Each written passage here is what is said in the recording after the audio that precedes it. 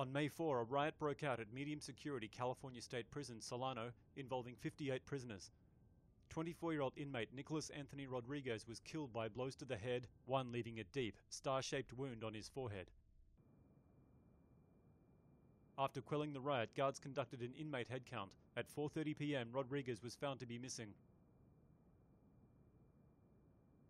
Almost 5 hours passed before guards discovered his body, nearly severed in two, inside a garbage bucket in a shower stall. The post-mortem revealed various organs had been cut out of his abdomen and chest.